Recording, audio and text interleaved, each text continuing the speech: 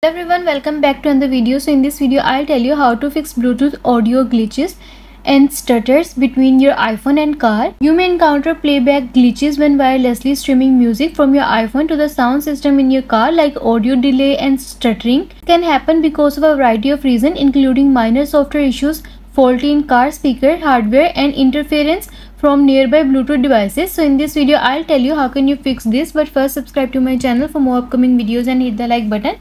So let's start the video without wasting any time. So the first step is reset Bluetooth. First thing to do is turn Bluetooth completely off on your iPhone, which will disconnect it from your car's Bluetooth system and refresh the connection. For this, go to settings. Next, choose Bluetooth and turn it off there. Wait about 10 seconds and then turn Bluetooth back on, and the phone should reconnect to the in-car audio system. If not, try tapping your car's name in the Bluetooth settings. Then play music on your iPhone to check if the audio now streams without issue, and you are done. The next step is update your iPhone. Be sure your iPhone is running the most recent version of the iOS operating system by going to settings. Then choose general option. Then choose software update. Wait until the page is loading. See if there is any update available. Then tap on update now and update the latest version, and you are done. And the next step is update or reinstall the music app. If the audio issues only occur within a particular iPhone app like Spotify or YouTube Music, update the app to ensure you have the latest version. If that doesn't help, delete and reinstall the app.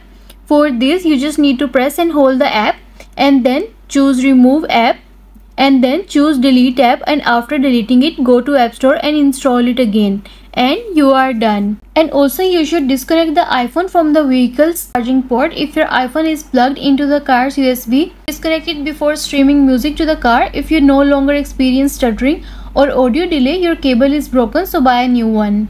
And the next step is forget and repair Bluetooth connections. For this, go to settings, then choose Bluetooth. Next, tap the info button next to the car name and then hit forget this device, and then tap on forget device again to confirm.